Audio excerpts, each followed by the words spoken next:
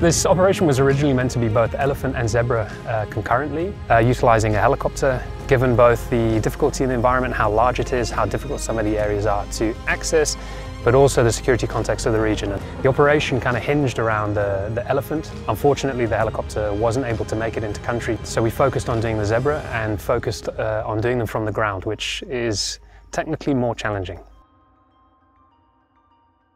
We often say here, we don't want to fall in love with our plan, and we really had to change. So we really had to adapt. Upemba had never put any colors to any animals. So we asked the support of African parks and Upemba National Park, and we were able to immediately adapt the plans and start with the coloring of the zebras. We started off from the ground, planning how we could do things with a pure approach on foot, trying to sneak up to them.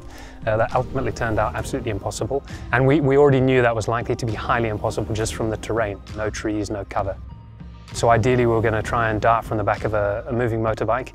It is possible in certain areas when the ground is relatively flat, but here absolutely not possible. You know, our first attempts at trying that proved very, very quickly that that's not going to be feasible. But ultimately we settled on doing a car chase approach. It's very similar to using a helicopter, except you chase them with the vehicle from the ground. It was a very, very bumpy first attempt.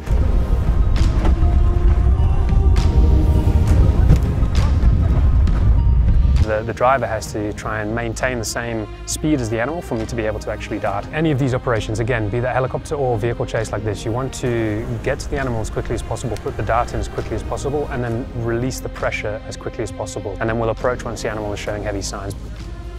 So I want to get a blindfold over the eyes, reduce as much stimulation as possible to reduce the stress to the animal, get it onto the ground in a comfortable position, and then, given that we are chasing them, I want to check the temperature. That's my primary priority. Once we've finished with that, once we're happy the animal is secure, then we can start collaring, which is our obviously main aim of the operation, taking genetic samples, and then, very important for us to treat the dart wounds, and then make sure to get the animal in a nice, safe position to wake up.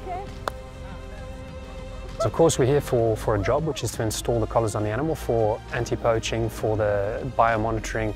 It's for that reason that we're doing this, but you cannot underestimate the bond that can be formed when those rangers actually have contact with the animals that they're protecting.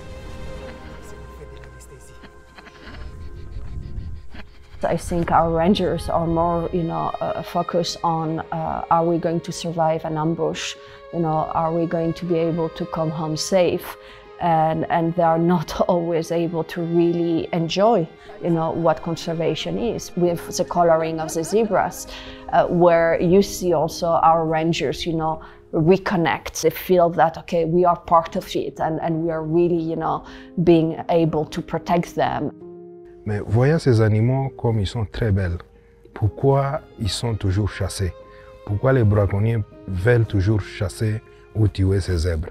Donc, pour les éco-gardes, ils voient ou ils ont vu que c'était réellement important, c'est des animaux qu'il faut réellement protéger, et ça va apporter un plus pour ces éco-gardes, parce qu'ils viennent de voir l'importance réellement de sauvegarder les zèbres.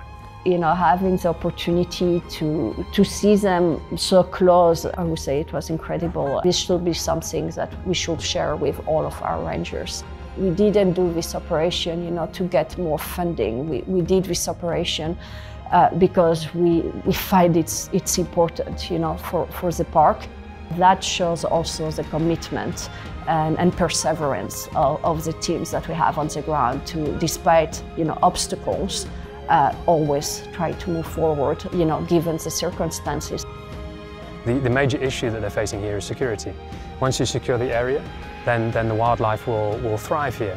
But with reintroductions, this plateau will be a thriving ecosystem. Donc nous croyons qu'avec les supports des bailleurs de fonds, avec la croissance, la réintroduction des animaux, le tourisme pourra accroître au niveau du parc national de Upemba.